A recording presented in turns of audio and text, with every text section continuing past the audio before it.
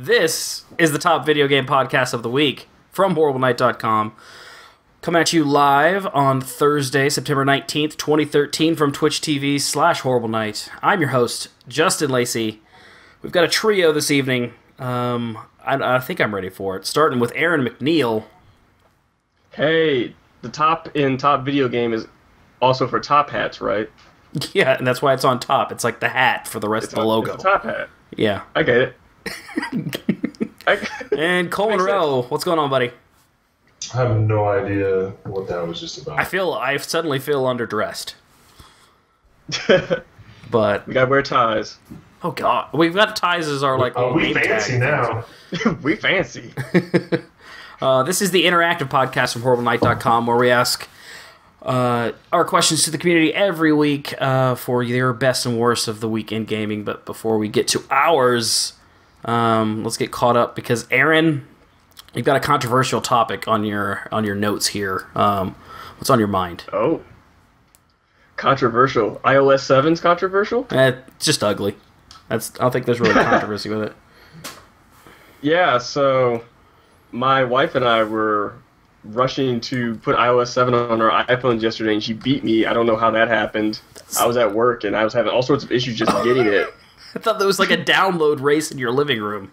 Yeah, we were shoving each other, and we were sitting in race car beds. Running around the house. But running around the house. I want a race car. But yeah, she got it first, and she started giving me her impressions of it, and she was like, "It's so bright. I don't know what to think of this. Let me know when you get it." And I'm like, "It's gonna be another 30 minutes." And then 2 hours later, I finally had it. And then I was like, "Oh, yeah, that's pretty bright." But I don't know. It does some things that I'm familiar with after having an Android phone. Yeah. But it's a weird amalgamation of tech stuff going on in iOS 7. That was its code name for a while, I think. Yeah, amalgamation. Weird amalgamation of tech stuff. People didn't know what they were talking about. I don't know. There's stuff I like. There's other stuff that I'm kind of whatever about. But I've seen some people. That's a bold stance. It is a bold stance. I feel the same way, though. I've seen some people very unhappy. A lot of unhappy people on the internet this week. But it's like, yeah, it was. That's the thing to do on the internet is be unhappy. Yeah, it's the right place to go. We should make a habit. Whatever happened about just bitching about movies and watching pornography? Moviepoopshoot.com had it all, and that lost. Do people it all. bitch about pornography? I'm sure there is a sector on the internet that people don't like how some pornography is One shown. of those highly critical pornography forums. I hate the cameras they use in pornography these days. No. It's a little... But, yeah, the funniest thing, I guess, with iOS 7 was my wife getting on her Facebook to tell me there's a person on here saying iOS 7 is the worst thing to happen to my phone since ever, or something like that. And I was like, these are the problems we have in America. Yeah, yeah. While other people suffer every day, my damn smartphone's operating system. Oh, I can't. I was just upset when my Nokia couldn't play Snake anymore. That's a good point. I missed my calculator, whatever those things were. I saw a TI-83. Yeah, I saw somebody like draw like a badass helmet from Fallout 3 on their TI-83 this week. That was I did see that. That was pretty cool. Yeah. I still have my TI-83. Play some Drug Wars. Drug Wars. Some Snake. That's a good one too. Yeah, that's pretty much it. Was there a third game? Yeah, there was a third. Tetris. Actually, you just turn the calculator upside down and you type boob. Yes, that's a classic. That was the third game. Well done. Yeah, I actually walked in the office today and was annoyed that I hadn't gotten the update for my iPad. And then I realized, and after everyone telling me, I realized the update doesn't actually go through the App Store. It's in the settings, and I could have gotten it like 24 hours earlier. But yeah, whatever. It was funny to see people get riled up about that stupid thing. So, Cole, what riled you up?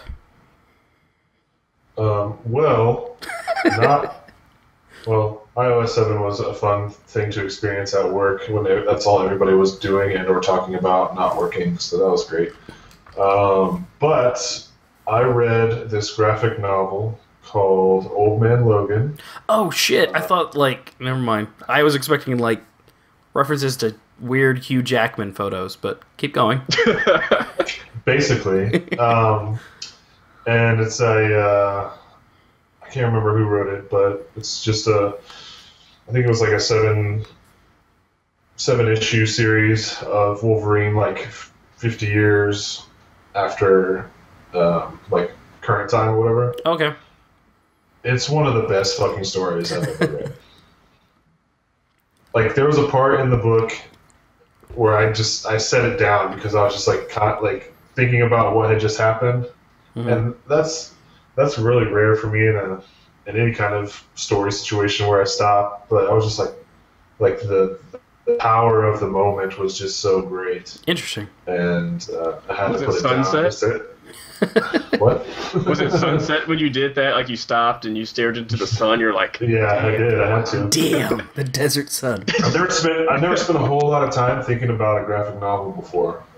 After I finished it, and this one has me thinking about it a lot. So I definitely. I don't want to say anything more, really. So I just want everybody to experience it. Is it a graphic novel or is it a book? I mean, it's a trade paperback. The one I read, like I read the compilation of all the issues that were released. So I think it was just a regular run in Wolverine, but like 7 issues or 8 issues or something like that. Interesting. I'll have to check that out. But definitely check it out. Yeah, it's really good. Like there's one like image in the book there's more than one image in the book that's like could be iconic, but there's one where he looks like pretty much like Clint Eastwood, but he has claws out. It's fucking awesome. Is he holding a stogie on one of his claws? Like, I don't know if he has a stogie or not. But the world that he inhabits 50 years after, like, everything we know. Gotcha. Everything we know is really interesting. Huh? Yeah, that would pull me in. Very cool. And it makes you want to like know like all of the backstory, what's going on in the world. And I always love books that do that. So check it out. All right, you convinced me to check out a book. That doesn't happen every day. Yeah. Well, it's got a lot of pictures and not a whole lot of words. But now you're talking my language. I can read pictures all day long.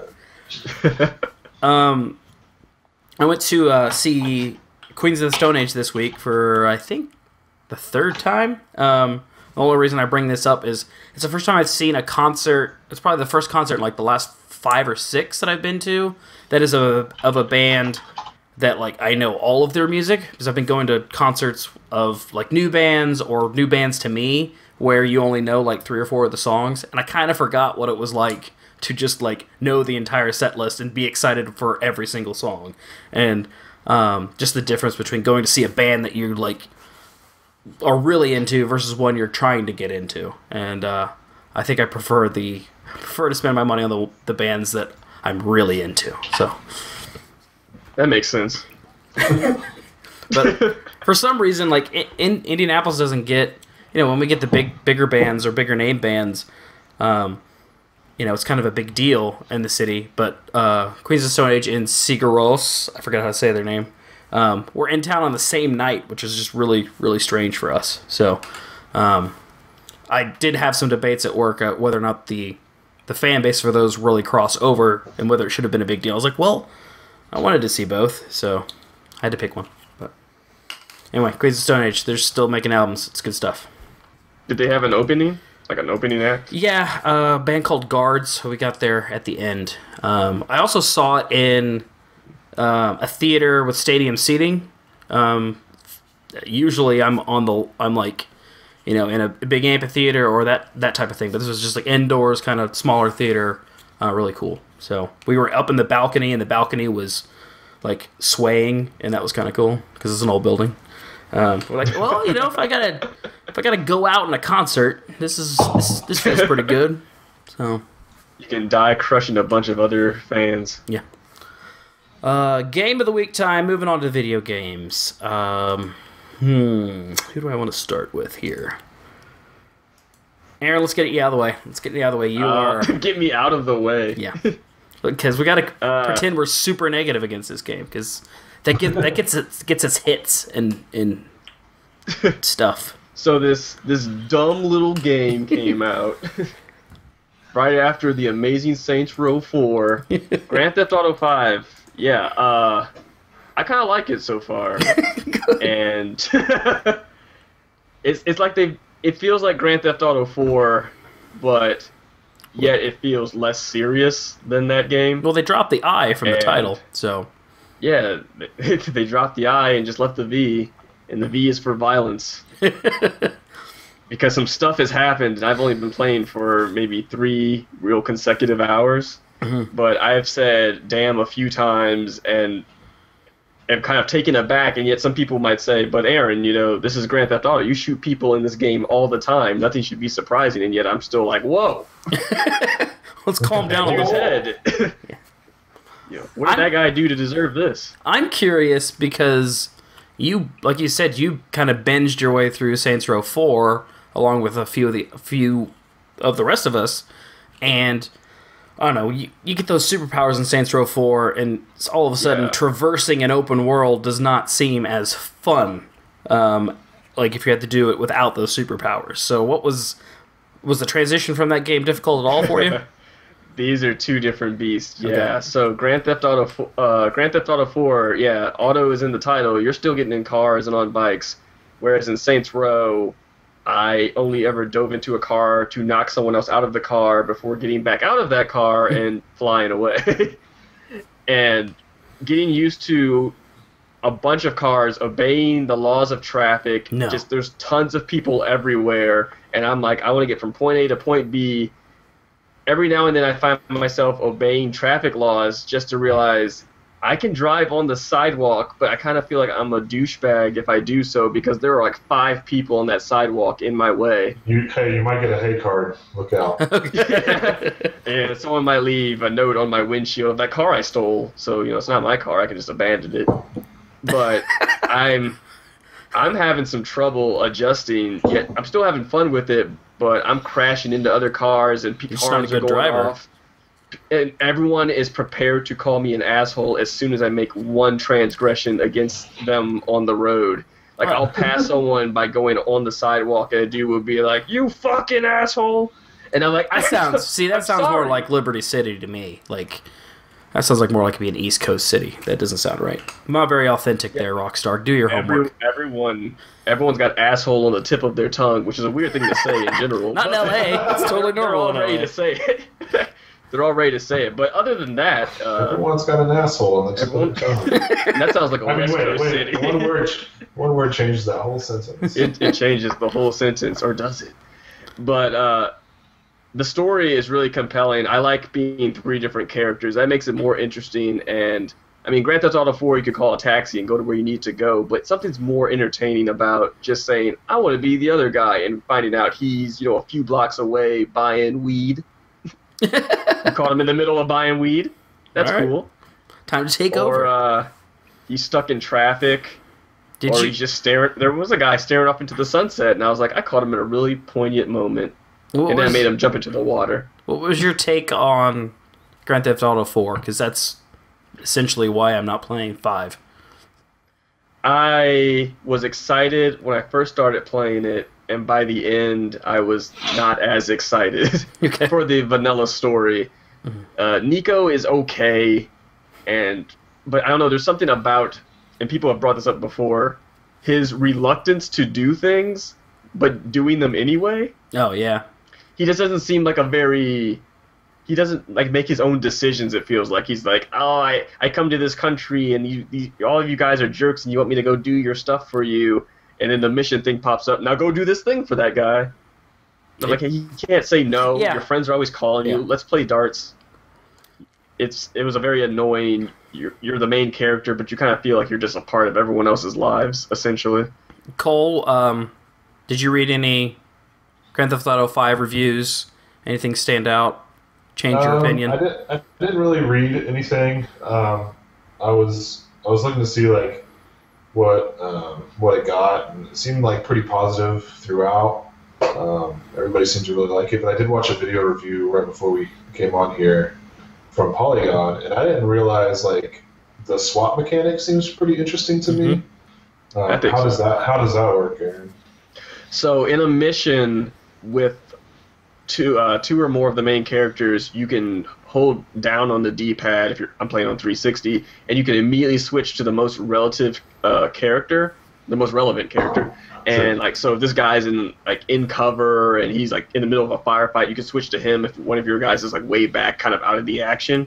But in the open world, just goofing around, you kind of get a little bit of a load time, but it's pretty stylized, and so you can wind up kind of just panning up bird's eye view on the San Andreas area, the Los Santos, whatever the hell you call this place, and you'll see all the buildings and all the roads. It'll kind of tint it a different color, and then you'll shoot across to wherever the other guy is and kind of zoom back down into his life. And I find that just cool. It's pretty interesting that way. And a couple of times I've only been a few blocks away, and I'm like, my other character's just like down the street. It's kind of weird.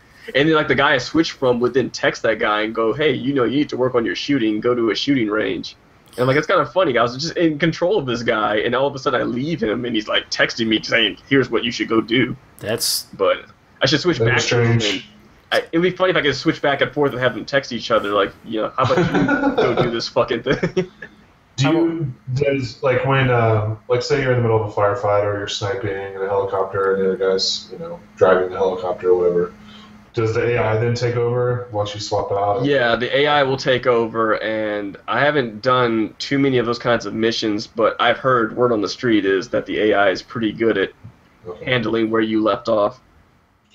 So yeah, I mean, I thought that was interesting, and maybe down the road, if I do some more reading and it comes out on PC, I might end up purchasing it. But like, I'm still kind of hesitant right now. It's still a Grand Theft Auto game. I mean, if you felt kind of ill from playing 4, 5's probably not going to persuade you back over to being like Grand Theft Auto was the winning open world game I've been waiting for all my life. Yeah.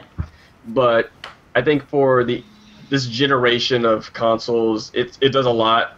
It's fun still to me. I think it's worth trying out. I think I'll eventually play it. I definitely need a break from Saints Row 4 before I jump in, and I'll probably jump in just to do the heist stuff. That stuff sounds really interesting, and just kind of more or less check it out as a technical achievement too, because that's what the reviews I read. Like, everybody said it was great, but they weren't like touting it as the most awesome thing to happen to video games either. And they all had some criticisms, but nothing that would overall just detract from it. So it's definitely it made a lot of money this week. What was that, $800 million? It sure did. On day one or something. And so it is a phenomenon you got to kind of pay attention to, and it's interesting to watch, even if you're not playing the game. So keep us posted on your GTA stories. I want to know more about the game. I certainly will. But Coleman, let's go to the complete opposite end of the video game spectrum to talk about your game of the week. Sure. I think Josh talked about this a couple weeks ago. My game is Gone Home, the point-and-click adventure game that came out. Is it point-and-click? I guess. Is it point-and-click? Well, you point and you click, yes. So. But I mean, you navigate like first person though. Yeah, it's not point-and-click. Okay. Yeah, you got your WASD going as well. So yeah, mouse and keyboard controls actually, but you're clicking a lot. Finished it in one sitting, and what Josh had to say was it was pretty dead on. Talk about a super engaging story, just from reading letters and voiceover and listening to voiceovers in a game. It's really. I was really impressed by how well the story was conveyed. It didn't feel like there were any parts where it dragged or I never felt lost in any way, or had any challenge opening up the next room or whatever. It's one of those things that got me thinking after I was done with it.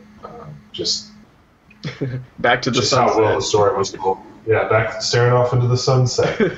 Thinking about, man, Gone Home, and it's cool. It tugs on the nostalgia strings pretty hard too, since it takes place in the mid '90s, and you see X-Files VHS tapes and stuff like that. So laserdisc players. Oh, I just thought the people that lived think- there were old, and that's all they had. They didn't want to learn DVDs. No. It takes place in the 90s. I think everybody should play it. It's definitely worth the time. $20 might be a little steep, but it's definitely worth the time.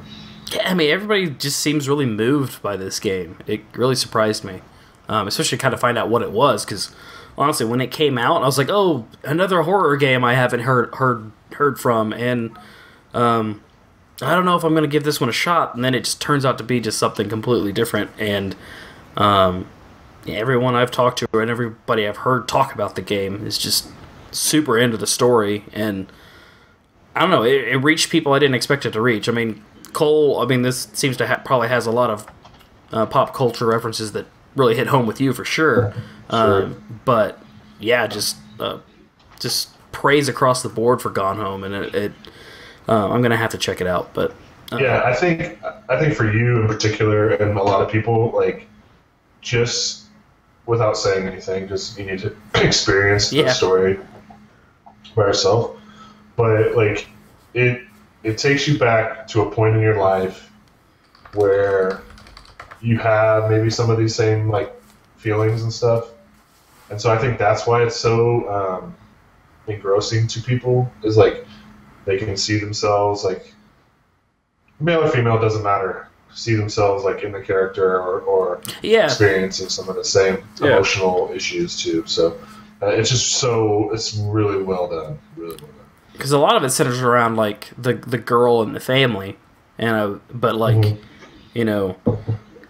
it has not been gender specific for who connects with this game, so that's kind of cool. It's definitely I'm glad this game keeps kind of popping up, because I think more people should check it out. So, says the guy who hasn't played it, but you got my back on that. So, oh man, I don't really know what to say about my game of the week, but it bears mentioning because it was the perfect type of game to jump to after my horror marathon. But I picked up the wonderful 101 on the Wii U. First of all, this was the game. This is my third downloaded game on the Wii U. So my hard drive was full. So I've got to get a... Oh, jeez. So I ended up deleting Monster Hunter for now, because I haven't really gotten into it. But I'm going to have to get an external hard drive to handle these downloads, because, I don't know, that's just a really nice thing I've really appreciated on the 3DS as well, that Nintendo's weird Sunday releases, or like they don't always release them on the same day as everybody else, that I can just pick those up on the eShop. But I like that too. Anyway, the wonderful 101, great style, great music. Cannot say enough about the music, because it just plays into the whole superhero Power Rangers vibe that this thing has going for it. It's a game from Platinum Games. It is weird as hell to play, and after 2 hours with the game, I'm still not really sure how to play it, but I like what it's selling. Like it's just different, and stands out enough in my library that I'll probably keep playing it. Not a game I could recommend to everybody, but I don't know. Like I said, coming off those just horror games that just kind of just mess with my head and put me in a dark place, and this was just kind of silly and nonsensical, but at the same time, as you start to see the mechanics unfold, it could evolve into something fun to play and interesting. So, essentially, you play as a group of superheroes that can recruit members of the community, I guess, to join your wonderful 100, or the wonderful 100, what they call it. Good voice acting in it too, just over the top stuff. But and you the player are the 101. So you just kind of, there's always like a main hero that you're controlling, and then there's just a mass of other heroes around you that you control kind of Pikmin style, by directing them with the right analog stick, and then just using buttons to tell them to attack and that sort of thing. And just fighting, like, so far I've just fought like it's like an alien invasion with robots, and just fighting giant enemies with your groups of superheroes. The the way it's been using the Wii Pad so far is you can draw gestures to initiate like kind of super moves. Like I draw a circle and it activates the glove power, or you draw a straight line and it activates a sword power. That basically all of your group of superheroes, they form that weapon. So you just form like a giant glove or a giant sword. When you draw one, there's a button to basically put that away or call it back, so it'll remember which superpower you called the last time, and you can just do that again. But there are, the sword has strengths and weaknesses, the glove has strengths and weaknesses, and I know there are other superpowers in the game. Like there's a dodge and a shield and that kind of stuff. So basically use a combination of those superpowers to fight your way to victory. But it's got a lot of high level of energy. And it's just kind of crazy. I don't know how well it's streamed. It didn't seem like it's really hard to follow. Bizarre as hell. Yeah.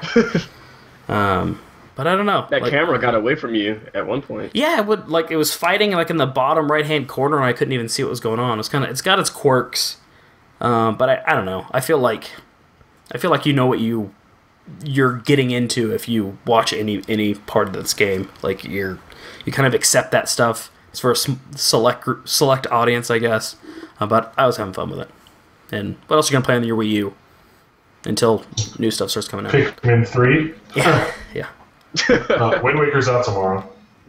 Yeah, that's kind of what I meant. Man, if this game had come out, if this game had come out in the spring, it would have been perfect. It would have been, I don't know. I think a lot more people would have played it. And that's kind of weird that it's just going to be thrown into this clump of Wii U releases that are 6 months too late. But I don't know. Like I feel like if you have a Wii U, you're probably the audience that should probably give this game a try. Like if you've had one to this point. It's we'll see if I stick with it. But I had to give the game a shout out anyway. Games of the week from chat. Nilmar's been playing a lot of GTA 5. Coop just finished up Sleeping Dogs, so that's got his vote over GTA. He did not answer me when I asked why he hadn't played Saints Row 4 yet, but he really loves Sleeping Dogs and all the environmental kills in that game. And then those are good. Verdine and the rest of the Horrible Night crew are busy, very, very busy on the Horrible Night Minecraft server. So they've got some pretty impressive projects going on in there. Horrible Night highlights. Aaron, what you got?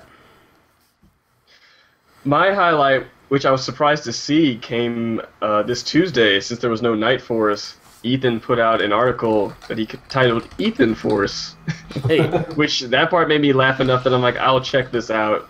And I pretty much just also wanted to know what he did, I guess, surrounding his birthday, his recent birthday.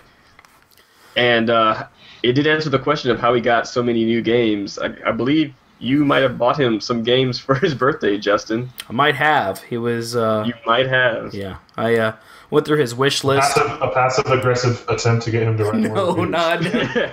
I wish I could say that's part of my plan, but I went through his wish list, and and I just wanted to do something nice for him, and then there were a couple sales of games that I knew he would... that I thought he might want to try, but I knew he'd never buy for himself. So, but yeah, he basically gave a rundown of everything he's tried lately, and it was kind of a nice fill-in for taking the night off of Night Force. Yeah, it was a nice read, and he even gave me a shout-out I wasn't expecting, since I did stream Volgar the Viking on Saturday, I believe. Yeah, I think we should all probably touch base on Volgar and Legend of Dungeon. Maybe on a future episode of that show.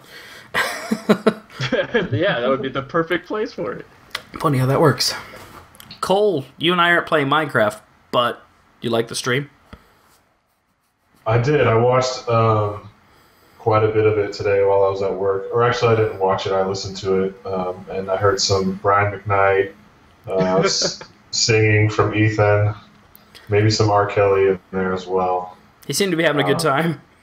He was having a good time until all of a sudden Justin gets online and the Minecraft stream goes down. I don't know. I don't know what was up with that. But no comment. Yeah, I'll never watch that game, but it was actually fun to watch a friend playing it. It's more fun to watch for me than Yeah, I mean, we don't. There's a lot of Minecraft streams out there, and we haven't really dove into those, but it was fun. It was fun to see that server kind of grow with.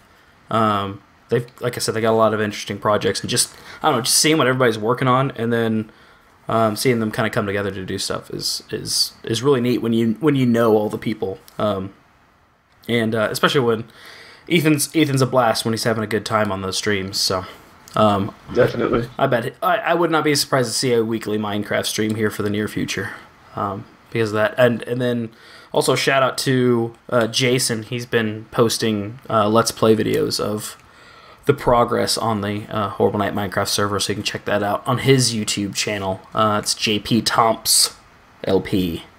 I have to give a shout out to, first of all, I put together a highlight reel. We had our 100th highlight on the site from our live streams, and I cut a quick little video of our most recent 50 highlights. Those are always fun to put together, boiling down basically 90-second videos to 2 or 3 second clips, and I don't know, it's kind of nonsensical but also pretty damn funny. So you can check out that video, but in order to celebrate our 100th highlight, we decided to do a contest. This started this week on Wednesday. We're going to give away a $100 gift card to a random person that helps us vote for the best highlight on our YouTube channel. So you can check out the contest link that's in the Twitch info below the video, as well as it'll be highlighted on horriblenight.com. But once we get enough entrants and enough views on that video, we will announce a winner on upcoming podcasts. So good luck to those that entered, and thanks for supporting our live streams. On to worst of the week. Let's actually start with the community here. Nilmar's worst of the week is the fact that Grand Theft Auto 5 doesn't have no multiplayer right now. GTA Online is yet to come. Are you missing some bros, Aaron? That part of the game seems like it could be really interesting. I believe it's supposed to launch on October 1st.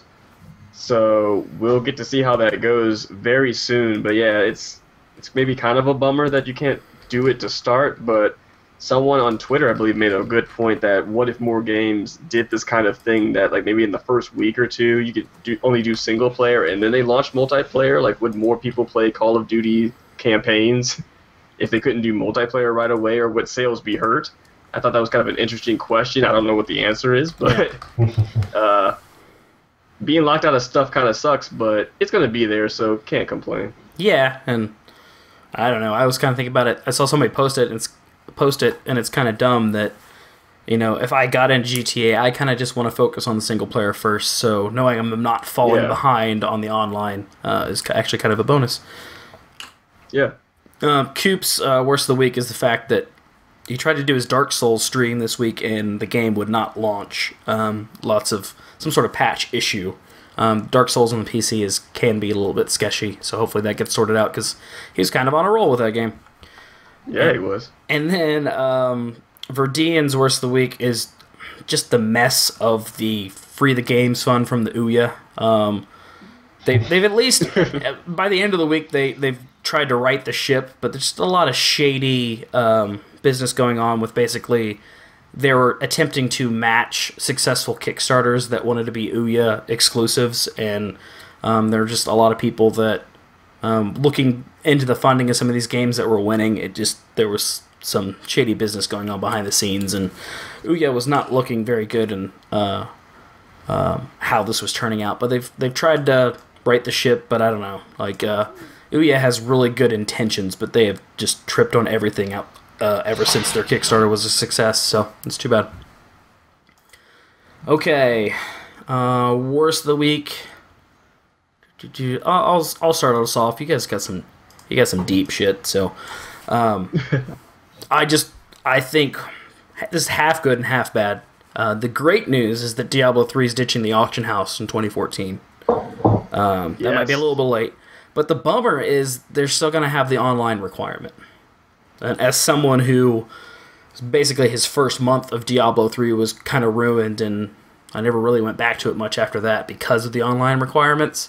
It just seems silly, because you know that actually the console version of Diablo 3 has gotten a lot of good commentary, and so it's possible for them to not have the online requirement, but they're still gonna stick with that. And I don't know. I think Blizzard needs to really realize what Diablo is, and they're still kind of missing the point. Yeah, I was surprised that I think I even joked weeks ago that like who is Diablo 3 on consoles really for? Mm. And then I tried the demo of the game and I was like, I have to eat my shoe or something because this actually works and I'm not required to be online. There's no auction house, like loot is dropping at a reasonable pace that things are remaining interesting even though I've played this game already. And you can dodge. You can do a little dodge roll, and while that's not really significant to anything, and I was still getting hit while dodging away, it's just, I don't know, something's goofy about being able to just roll to where you're going over and over again. And it was just kind of endearing to me.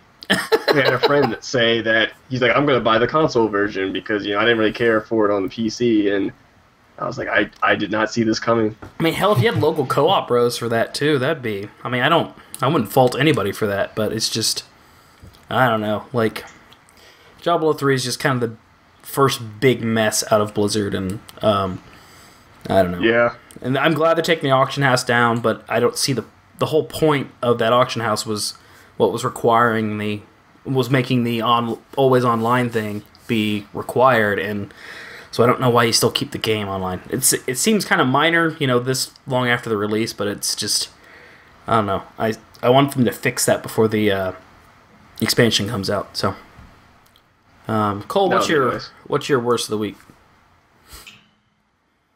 As we've talked about, Aaron's playing Grand Theft Auto 5, and there was a lot of internet kerfuffle about, especially Monday, Sunday night, Monday morning, when reviews started hitting on all the popular gaming websites, and people were like freaking out.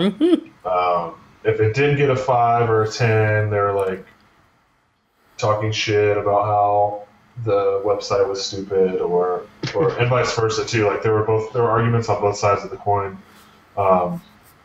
It just seemed so freaking ridiculous that people are putting so much stock into review scores. We just got rid of ours because people should go read the content of the review, not just say, "Oh, hey, Giant Bomb game, Grand Theft Auto 5, 5 out of 5 stars," but I don't know. IGN gave it 80 out of 100. I don't know what they gave it. I'm just making up some hot bullshit.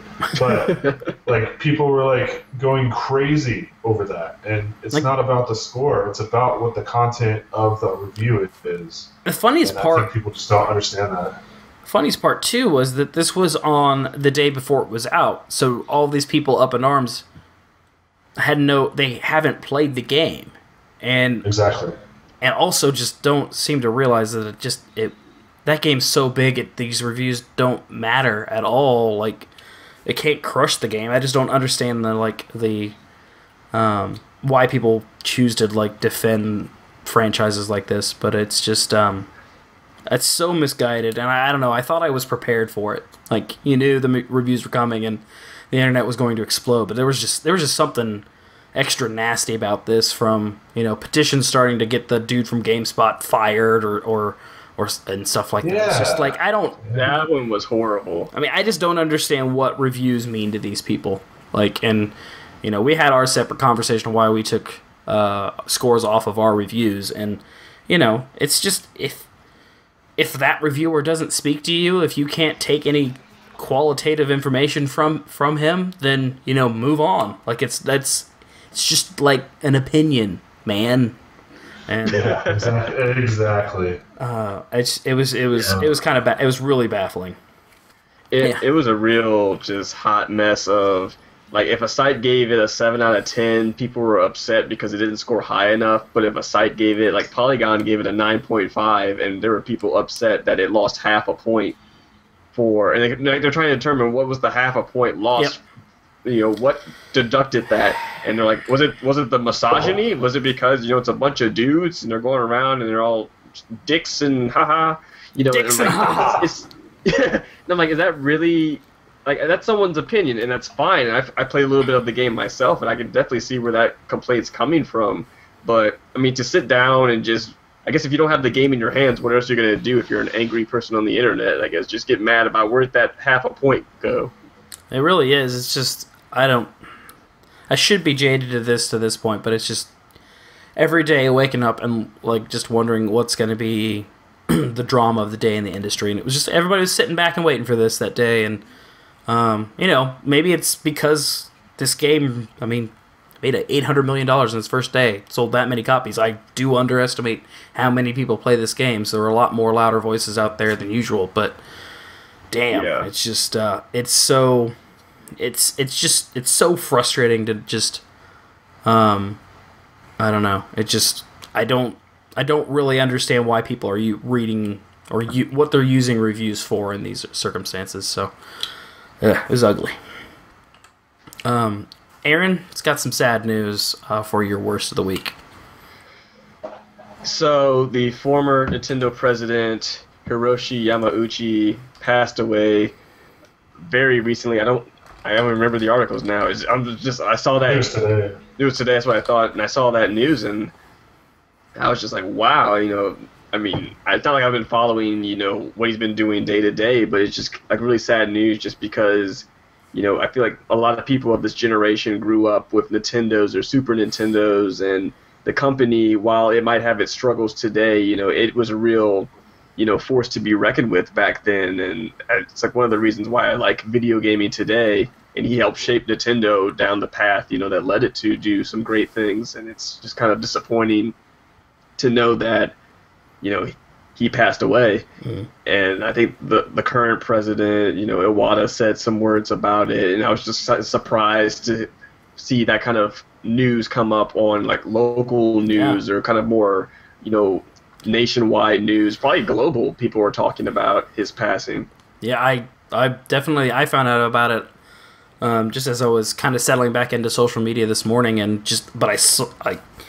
I found it in one of my non-gaming threads first. It was just by a friend of mine that doesn't have anything to do with gaming, and he was just like, wow, you know. But recognizing what he actually contributed to the industry and to Nintendo, taking them from, you know, the playing card maker to getting into video games and really pushing the NES over here during a very interesting time in video games, like after the video game crash. To push a console to homes, and the console that probably hooked all of us. So it's you know, it's definitely sad passing, big deal. Yeah, like I guess he was one of the fans in Japan, and he owned the Seattle Mariners, so his scope of what he had his fingers on was pretty wide. Moving on to brighter news, best of the week. Let's take it to chat here, and let's start with Verdian. Just calling out Grand Theft Auto 5 for making the $800 million in one day. Hopefully shows that the quality really pays for itself, but it might just because of the GTA name. I think it is the quality, and that it might result in crappy sequels for popular titles. But yeah, I mean, it overtook the biggest first sales day in the industry, so that's kind of a huge deal. Coop finally made it to a new area in Borderlands thanks to FF4500 in chat. I think they were playing, a level 40 and a level 10, because Coop's tried to replay this game like 4 or 5 times, and he finally got to a new area, so he's enjoying the game again, so congrats, Coop. And then Nil Mars is that he's already beaten the Grand Theft Auto 5 story, so he's blowing through that game. Through that. 10 or 12 hours to get through the story, so. Crazy. And then, let's see. We'll start with Aaron. What's your best of the week? My best of the week, speaking of Dark Souls earlier, is that Dark Souls 2 has a release date of March 14th next year, 2014. and that's Pi Day for one thing. And I just realized that. But that gives me a real reason to actually sit down with Dark Souls, which I tried to do this last weekend, thanks to watching Coop play last week, and actually finish this game, because as much as I like to praise and talk about Dark Souls or the Demon Souls as well, I never finished Demon Souls until Dark Souls was about to come out. I really forced myself to get through this hard game, and I kind of thought, oh, I'll probably do the same thing with Dark Souls, but now that I have that date, I know when I should start. Just really, ignoring all these new releases I can't refrain from buying and finish Dark Souls for good. I'm really curious to see how this game comes out. Like, a new kind of creative director saying they want to... I'll be curious to see which audience it goes after, if it tries to reach a wider audience or goes even more hardcore. But there's a couple. That would be interesting. I want to say Lords of Shadow 2's release date is sometime next spring, but these... the continued releases on the existing consoles is going to be interesting next year. There's a handful of them. My best of the week is that there's been a grant to the Girl Scouts to help them introduce girls to game development. They've partnered with Dell to kind of boost their Journey and Connect Through Technology program, which, I don't know, there's been a lot of analysis of, sexism in the industry and in games in general, and honestly, game development itself is a little bit of a boys' club, so opening up young girls to actually doing game development programming is a very cool idea, and it was neat to see Dell helping out with this and identifying that. I know the Boy Scouts also have some sort of merit badge now related to game development, but good to see this on the girls' side too. It's kind of made me smile this week. That's really cool. Yeah, definitely. Cole, we're gonna open up a Pandora's box here to convince one Aaron McNeil to make a wise decision. Well, I already told you you're going to get it anyway. Whoops. Just looked up the notes. So he's going to get it anyway, but tomorrow or midnight tonight, so in 1 hour maybe for you guys. I don't know if they release I don't know what time it unlocks. Wind Waker HD is going to be out for the Wii U. A 10-year-old game is the best thing the Wii U has going for it right now. Great start. Yeah. So, Aaron, you love Wind Waker. We were talking about this earlier. Now it's prettier. So, and there's they cleaned up some mechanics. It's a swifter in the boat traveling section. Swift sail. Swift sail. So you should probably spend what the game's like. What is it? $40? 50. You should probably spend $50. You should probably spend $250 to get this game. Yeah. I went ahead. I had a pre-order on Newegg for the bundle with the Wii U. I canceled it before the podcast started, and then shortly after the podcast began, I pre-ordered it again. So someone at Newegg's gonna see my account and be like, "What a dick." This guy cannot make up his fucking mind.